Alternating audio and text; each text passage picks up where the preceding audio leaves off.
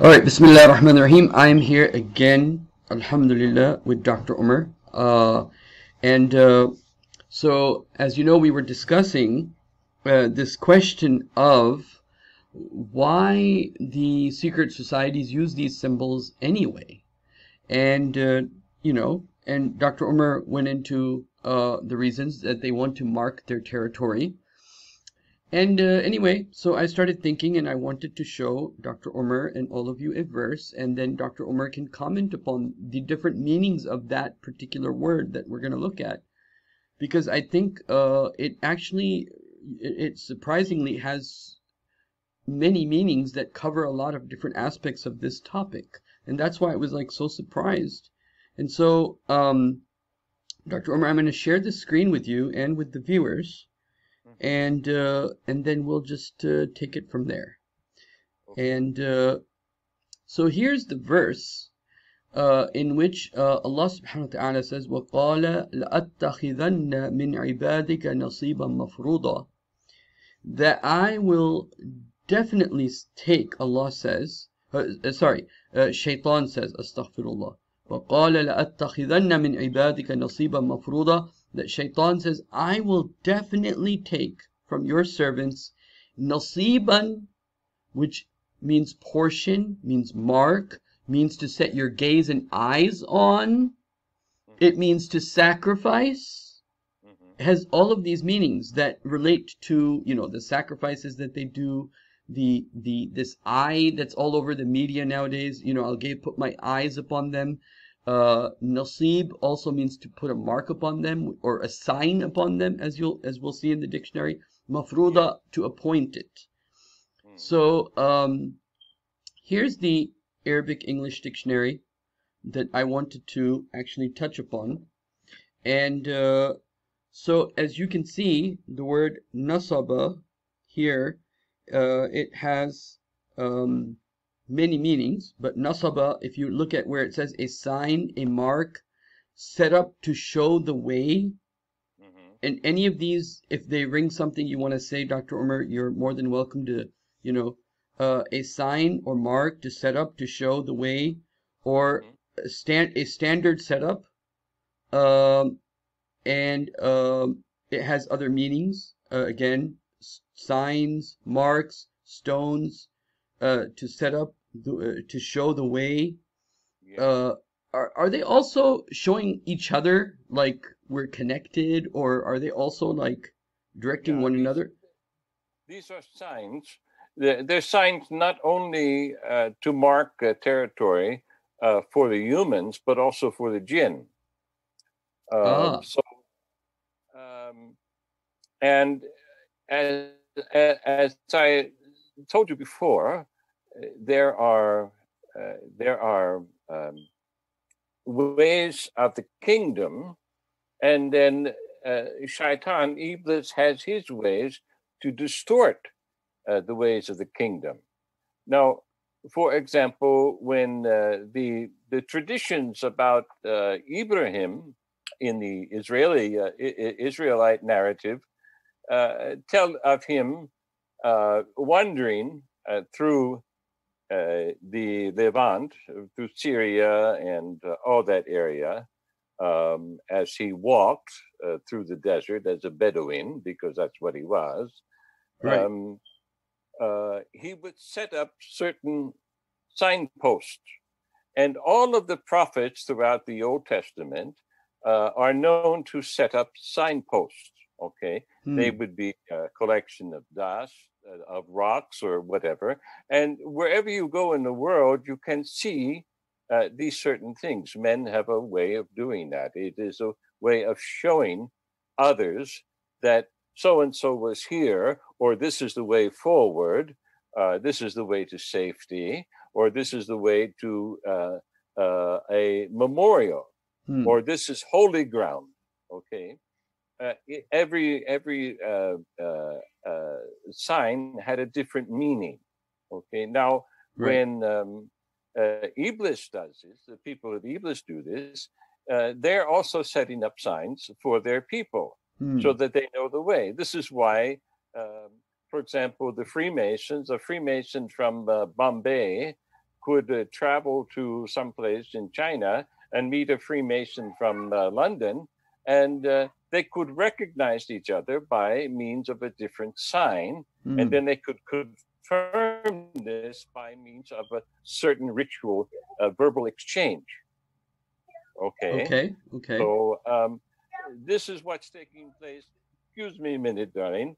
Darlene, Mali, would you remove this little boy? My grandson here. It's fine, alhamdulillah. He's distracting, okay? So, Mashallah. in any case, that's a different sign, you see. Right. So, all of these things are ways to mark the way. And please don't argue, just go. Just go. Go, okay? So these are signs in which people of either camp will know the way. Now, the problem here is that the verse says a portion marked off. Well, my God, that's pretty serious. Who did the marking, you see?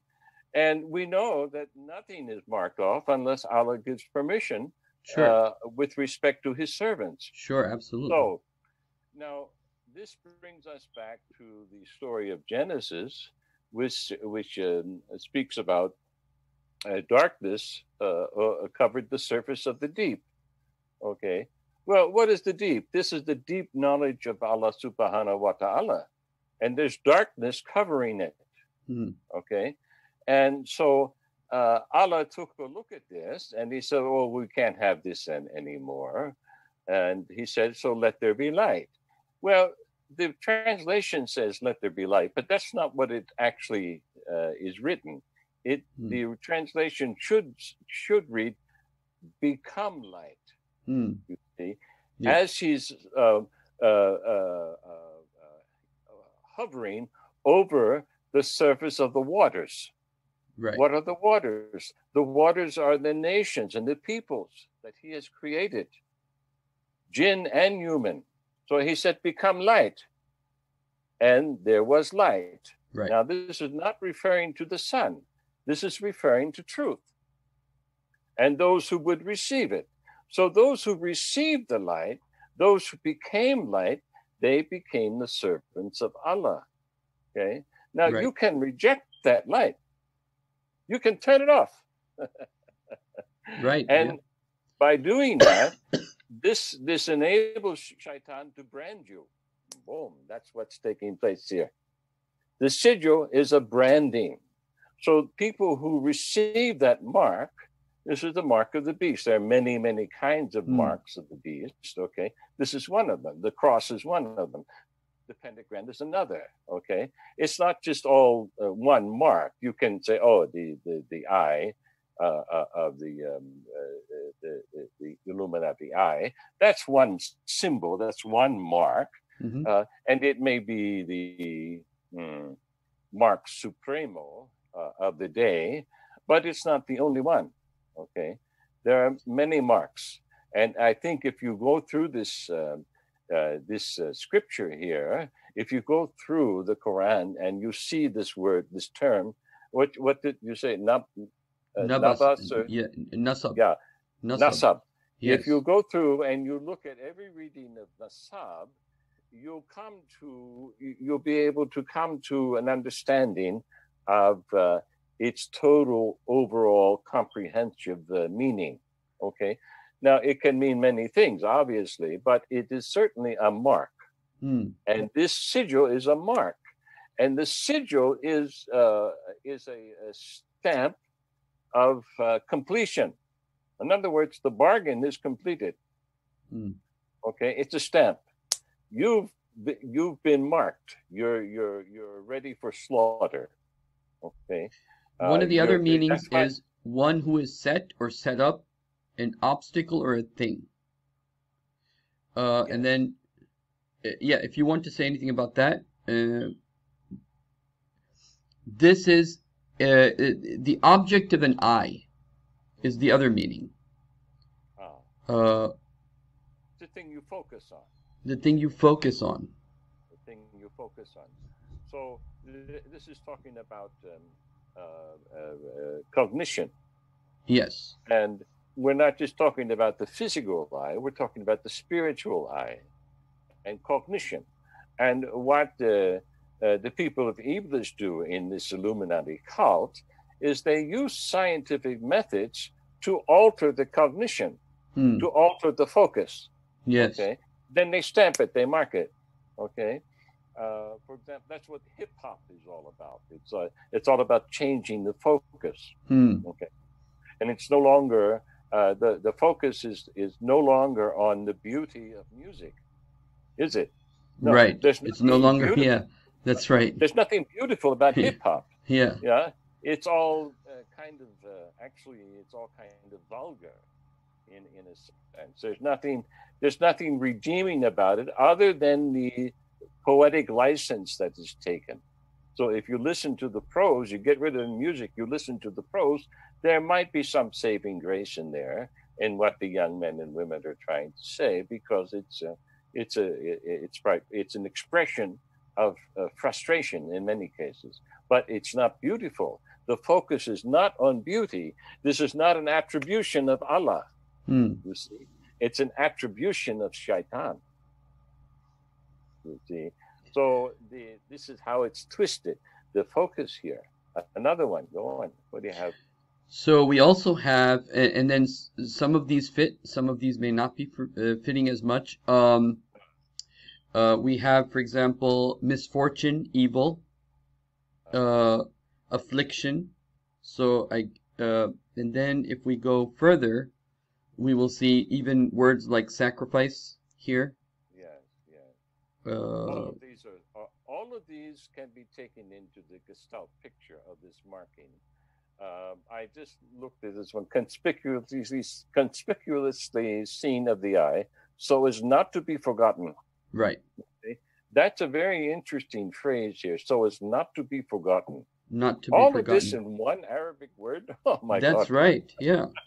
And Shaytan is talking here. Yeah. What is set up and worshipped? That's idolatry. What to the exclusion of, or in preference to the true God. Yeah. So it also has that meaning. But it has the meaning of worship in general when you look at it, like the stones that are set up for worship. Yeah. Has that meaning too. Before the Kaaba was built, the tradition in the Judaic literature says that Abraham marked the spot. Right. And then he circumambulated the spot in prayer. And where the Kaaba is now. This is before the Kaaba was built or rebuilt. Okay. So this area was marked as a place of worship, reserved for Allah subhanahu wa ta'ala as a focus for the Ummah from the days of Adam, apparently. Okay. We don't have all the details on that.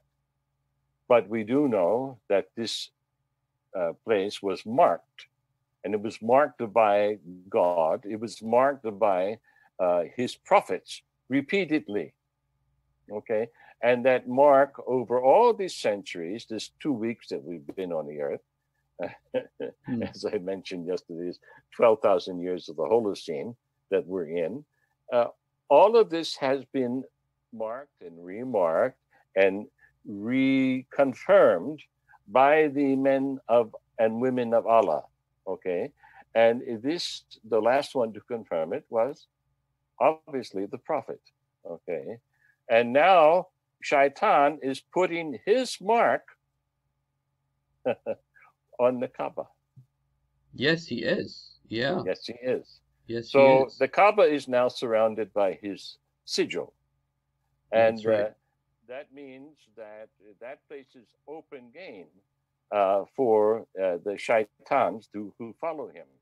Now, whatever arrangement Allah subhanahu wa ta'ala has made with his servants there and the angels who protect them, I don't know.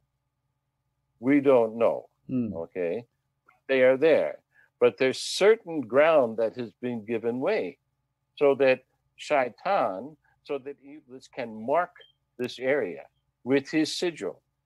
Okay, that's what I said when we first brought this subject up a few days ago. He's like a dog marking his territory. This is like how shall I say, spitting in the eye of God. That's astaghfirullah. Yeah. And the interesting thing here is that people who say that they are his servants are allowing him to do it. Yes. They're actually doing it for him. Okay. So this is a very, very pitiful state. It also has the meaning of sacrifice, and yes. upon which victims were slain in sacrifice to another or others. Yes. Yeah. To something other than the true God. Yeah, exactly. When a sacrifice is made to Allah, it is made in a sacred manner, and then the people who make the sacrifice, they share it with the ummah, okay, after it is blessed. Yeah. Okay, and after it is dedicated for the service and for the benefit of Allah's grace upon his people. But the people of Shaytan, they don't do this. Their dedication is to Iblis. Yeah. Or to the principalities who serve him in a certain place. So that's why you have the heathen pagan cultures. They had these roadside shrines everywhere in the ancient days, and they still do. They sacrifice to these gods. They sacrifice to these demons, to these spirits, so that they can obtain their favor rather than the grace and favor of Allah subhanahu wa ta'ala. This is what takes place, and it takes place by virtue of the mark. One of the other meanings I see here that I think a laying of a snare, meaning a plot, a strategy, yes. an artifice.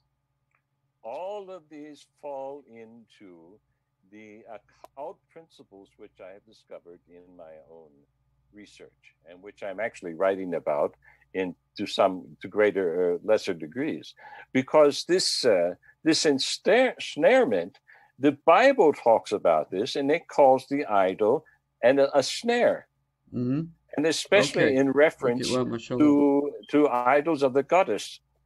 Okay, Statue of Liberty, Britannia, Europa, Columbiana, the Columbia Studios in Hollywood. They're all holding the Olympian torch of Mithras. That's what it is. This is all idolatry. All of it. All of it. None of it can be apologized for in the name of Allah subhanahu wa ta'ala. It is all idolatry. And the snare, exactly what you find there. This is wonderful. This is a wonderful exercise. One of the other meanings that may not fit or may fit, grief, anxiety that causes fatigue, tires, and then let's continue because no, stop there a minute, because that's what's taking place now. Okay? Oh, okay. With this whole COVID thing, this shutting up of everyone inside, this stopping of normal activity is creating stress and fatigue. It's wearying, and it's depressing the immune system, and it's making people sick. This is another way to mark people. Okay, you can mark them with a rule like this, with a law. A fatiguing, laborious, troublesome life. Oh, yeah. Also has the meaning of a phase of the same kind, meaning fatigue. Stop. Okay. Stop. This is an example. Remember this morning we were talking about fruit. Okay. Yeah. Jesus said about his disciples, they said, how are we going to know? If we go out into the world, how are we going to know who are the people of God? Who the people of God are? He said, you will know them by their fruit. And this goes back again to the tree of life in Genesis. This tree of life produces good fruit. It doesn't produce good and bad fruit. It produces good fruit. Yes. Okay, that's all there is to it.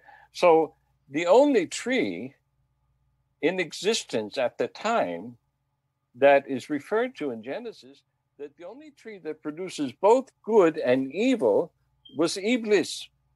Hmm. Okay, it's not a literal tree; it's an analogy.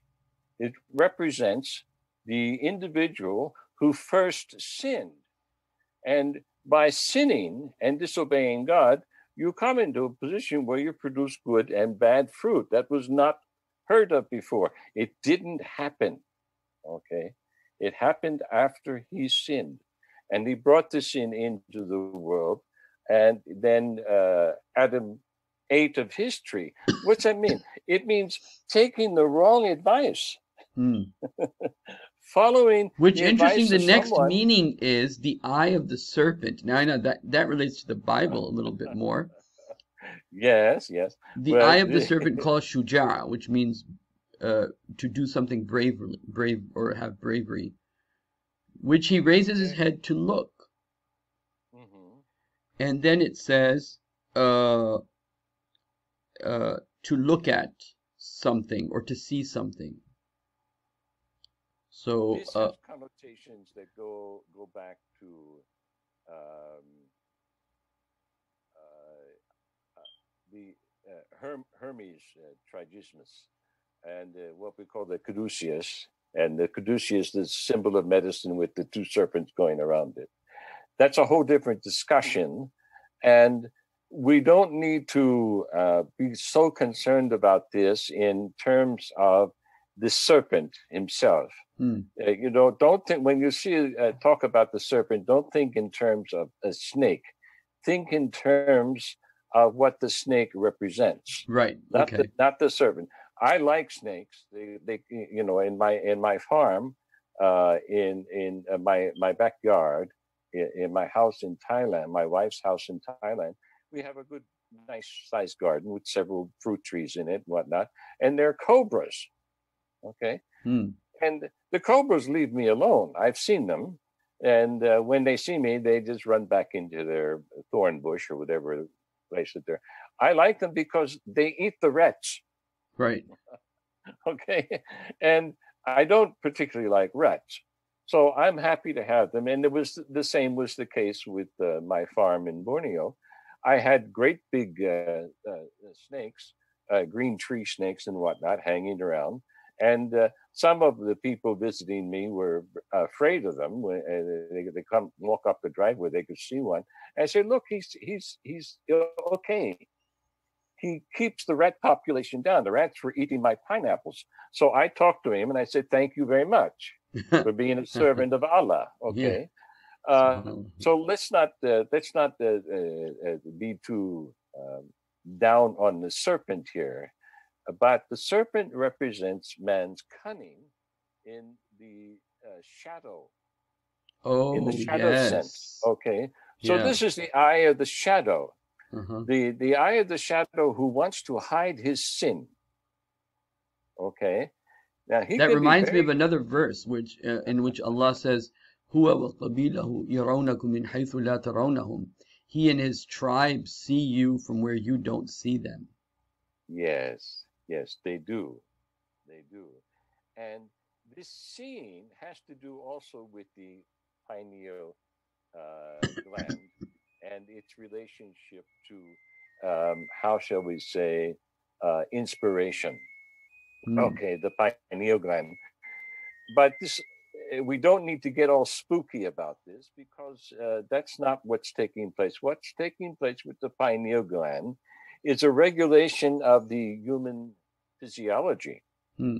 And this regulation of human physiology has everything to do with hormones, has everything to do with the sexual relationship, has everything to do with diurnal rhythms between night and day, and the physiological uh, reproductions, the physiological responses that we have to the environment. When these are disturbed, when the pineal gland is disturbed and these diurnal rhythms are disturbed, we are out of sync, Hmm. and we become sick. We become depressed. like the term also just referred to. And we become stressed. And we can no longer be in a position of peace within ourselves. In other words, in order to make peace with Allah subhanahu wa ta'ala. Yeah. Okay. When you're sick and you're suffering like that, that's awfully difficult to do. Now, I understand that the Quran mentions and Hadith mentions something about suffering being, a payback for sin. Mm-hmm. And to a certain extent, I'd rather suffer here than in hell. Okay. And that's okay. But I'm talking about a constant state of imbalance. Right. It's not the normal fatigue, right? This is like not the normal fatigue. this is the fatigue to make you go astray and desperate. Yes. And it's stress. We're talking about stress. The kind of stress that does not allow you to think properly. It does not allow you to balance the right brain with the left brain. And that is at the center of that is the core of the cult's preoccupation, obsession, if you will, with controlling the narrative. Because they want to control the narrative so that this balance is constantly upset. And when this balance is constantly upset, or when it's repressed, you cannot walk the earth on fitra.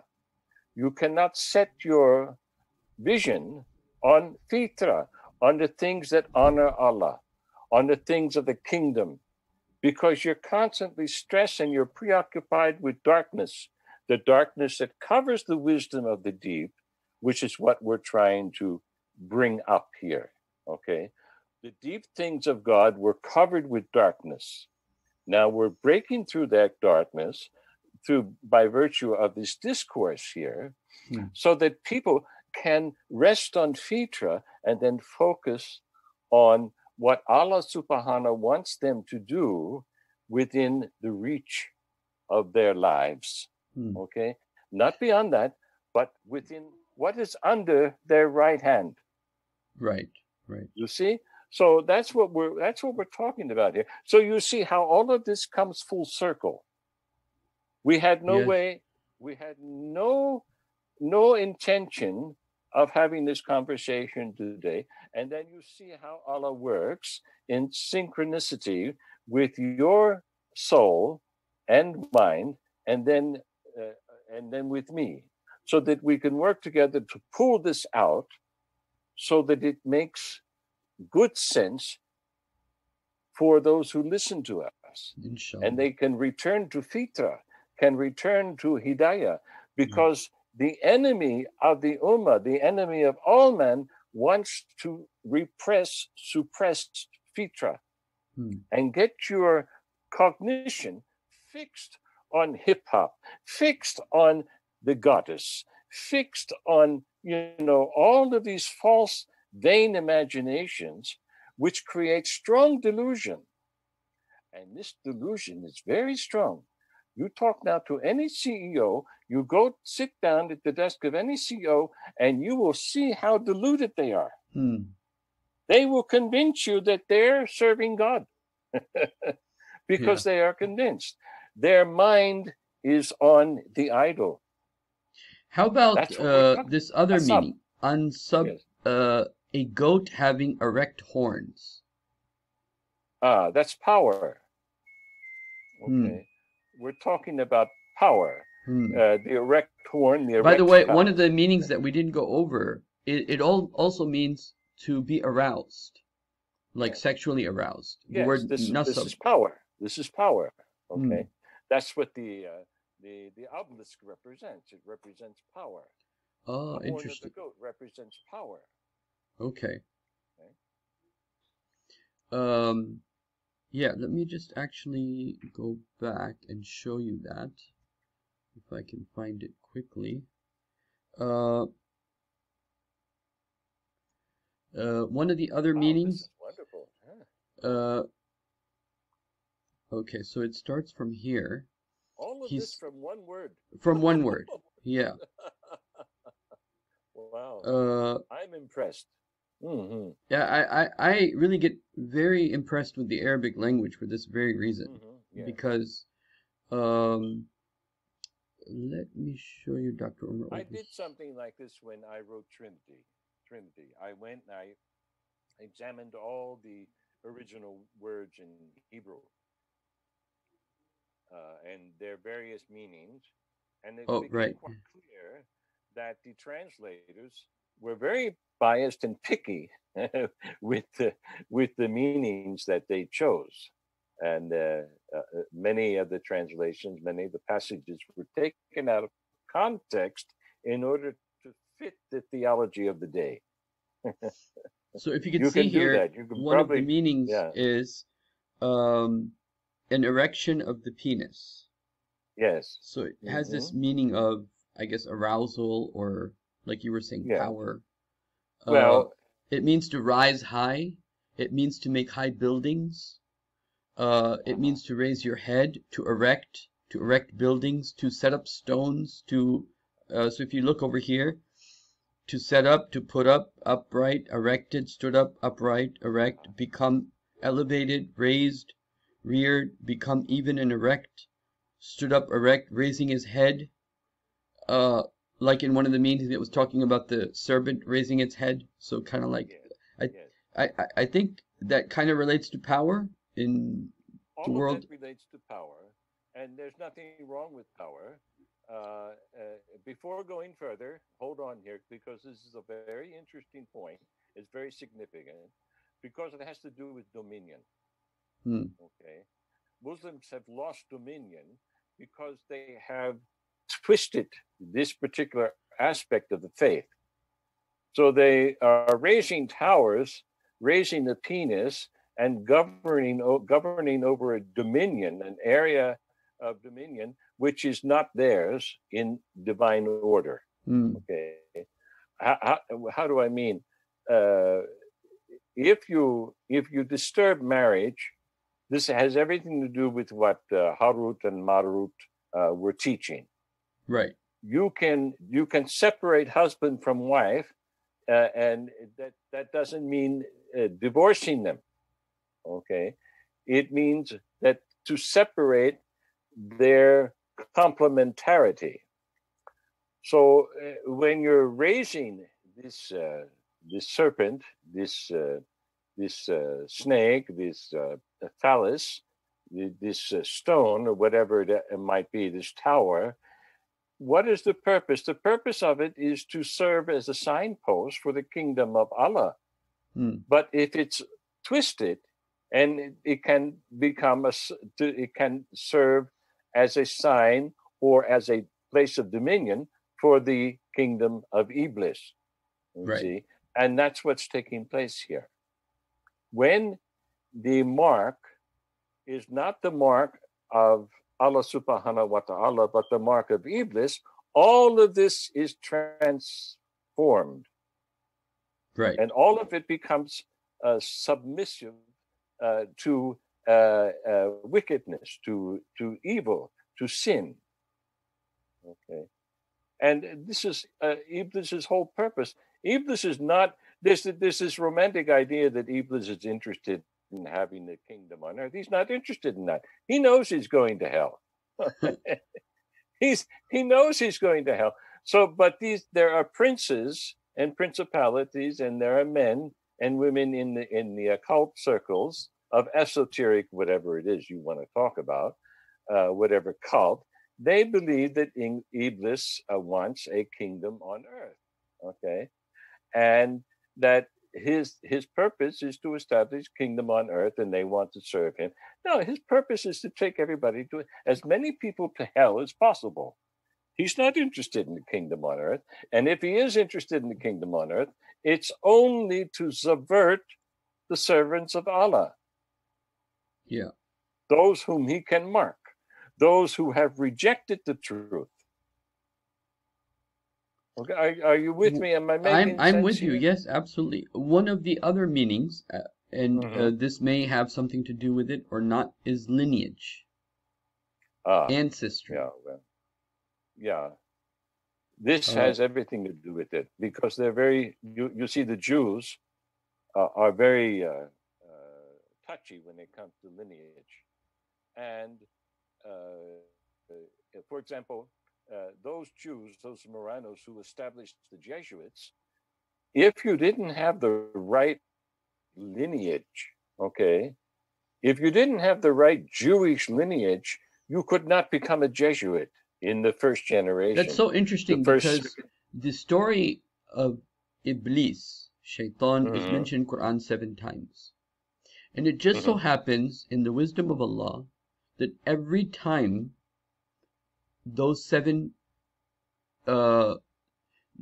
places where the Quran mentions Iblis, it is always followed by is something about Banu Israel. Yes. You want to go into that? No, I was going to ask you to go into that. I'm just reflecting on what you're saying. Yeah, that's interesting. I did not know that. I don't know all of these things. I don't have that kind of knowledge of the Quran. I have a general overall knowledge of the Quran. And what I do know of it is that it came to complete what came before. And I know Al-Kitab pretty well. Okay. At least I used to. I don't spend much time with it now because I've moved on to some other areas. But this having and now that you mentioned the lineage, Jewish people, yeah, it's very interesting that this word is specifically referred to ancestry in general, but specifically in terms of a woman, like the ancestry of a woman specifically. And I know that the Jewish people, from what I understand, they look at ancestry in terms of the lineage from the female. Well, that also has to do not just with the woman, but with this human soul. Oh, okay. Because the woman represents the human soul in esoteric language. See. Okay. Okay. So it's not just the physical woman, although she is important. Without the chaste woman, without the chaste mother and wife, men are lost. Okay. And the entire society is lost. But this reflects the element of the soul, which is considered, which is referred to as the Holy Spirit or the woman or the Virgin in esoteric terms, or Sophia, wisdom. Wisdom is also Sophia, an embodiment of the woman. Okay, so this wisdom is a gift from Allah to man. Okay, well, your wife is a gift from Allah to you. Okay, so it all coincides and has different permutations. And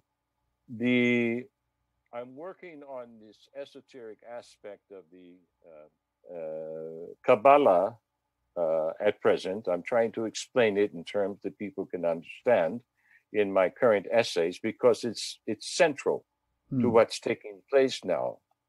Because they have perverted it, and they perverted this image of the woman, this image of the creator, into an androgyne, into a creature that they're saying, they teach in their esoteric literature that Allah is both male and female. Well, this anthropomorphism is as sinful as you can possibly get, okay? But right. They hold it true, okay? And it's just another form of perverse idolatry. And this perverse idolatry is now all over the world in terms of the gay lifestyle, in terms of homosexuality and lesbianism. They're trying to normalize what is abnormal, which brings us back again to our first conversation. Yeah. And so all of this fits together. You see how all of this fits together, but you have to have a Gestalt perspective. You see, I think that's the other problem. I don't know what's a lighter word than problem. That's the other problem with the ulama. They don't have a Gestalt view, right? No, it's impossible to have a Gestalt view unless you have both eyes, dunya and the eyes in the world and on religion, you have to have both eyes to have an overview. Yes. And Yes, it's you not possible to have an you have to overview. have male, female. You have to have both eyes. Yes, you can't. And You as can't. long And as your that's view why is we have been blind. fragmented, as long as your view is fragmented, you can never find the enemy because you're not That's looking at the whole picture. worse than fragment. This is reductionism. Oh, This is there the you go. modern Yeah. philosophy of reductionism. Okay, that's I've written about that in my book, The Hand of Iblis, to some degree. It's dangerous. It's very dangerous. It causes this blindness, and this blindness allows Iblis to misguide. Allows the pineal gland to become unbalanced, so that one's cognition is focused on the idol and not the kingdom of God. Mm. Okay, it's not the kingdom of God. So I've had, I don't know. I don't want to ramble now. I think We've done we've enough for exhausted. now. We haven't Yes. exhausted, but we've done enough for now with this Yes. particular Thank you so much. exploration of this one word. This Look, one word. one word, guys. One Oh word. my God, one Yes. word. Okay, Alhamdulillah. but if you see, let me just say one more thing here. This one word to the religious ulama does not penetrate what we just penetrated. You see, he cannot penetrate it because he doesn't have knowledge of the esoteric enemy. This Yeah. is what I mean when I turn when I referred to the fact that the ulama have not systematized their spiritual science. Hmm. They have not really organized in a systematic way their relationship to this 1/40th of the prophethood that we Hmm. have behind. The enemy has done that, not with the prophethood, but with the Iblis. Yeah. They have systematized this whole structure of wickedness, this whole structure of evil. It is systematically approached, and they have invested it, they have incorporated it globally now. Okay, the ulama has failed to do this as a counterbalance. Hmm. So they have no defense now against this system, and which is why Allah has to come in and intervene by means of the return of Isa or the Mahdi, whatever is going to take place now. That doesn't mean that there's not intervention on an individual basis or on a microcosmic basis. There is. The Hmm. angels intervene whenever they are given permission. Okay. This is a divine order. But if you're marked, there's no angelic help for you. Okay. There's no angelic help. If you're marked, you're like the woman in that painting of Picasso. You fall I mean, victim even in the to Muslim world, there are Muslim actresses making that pose with the one eye, and yeah, and wearing earrings they're and marked. necklaces, and I Mhm. don't think it even occurs to them as a second thought that wait, what's going on here? The hand of Fatima. Yeah. The hand of Fatima. Okay. All of this is there. All of these marks are there. These people are marked. And when they're marked, they fall victim to the default order of spiritual law. I've written a little bit on spiritual law. Nobody in the ulama talks about these things. These are things that automatically happen when you do not obey Allah subhanahu wa ta'ala. Now, some of the earlier Muslim groups, they like to talk about this in terms of fate or destiny or a lack of free will. But no, we have a free will. And if we exercise that free will and we choose to disobey, there are certain things that happen on a default basis. Okay. If we obey, there are blessings. If we disobey, there's a curse. There's either blessings or curse. In the middle, someplace, there are accidents. Okay. So a volcano goes off and you have an accident. That's not what I'm talking about. I'm talking about the consequences of a choice, the consequences of a deed. that is made in contravention of divine order. Okay, and these are marked. It's like the woman who gets into the car with her kids with a drunk husband. Okay, when he crashes, they all suffer. Yes. Okay, so that's what's happening to the ummah. That's what's when happening. The ulama crash, the whole body is suffering. That's why you see pictures of the Iraqi women out in the street. Where is the God of Muhammad? They want to know. Where is he? Well, he doesn't respond to people who are marked. I think the scripture makes that very clear. Allah will not respond. You can pray all you want. He will not respond. So when you're marked, you are setting an iron dome over your people and over yourself. And I hope the people who listen to us here get this very clear, because that's what's taking place. SubhanAllah. Okay, inshallah, Dr. Omar, I bothered you again for a whole hour almost again. So please forgive me. And everybody that's watching this, please do dua for us. And please do share with your friends and family members, because these are serious matters. And, inshallah, I leave all of you at this point, inshallah. Assalamu alaikum wa rahmatullahi wa barakatuh. Make sure to subscribe today, and make sure you like, and make sure you leave your comments and ideas. Jazakumullah khairan. Assalamu alaikum wa rahmatullah.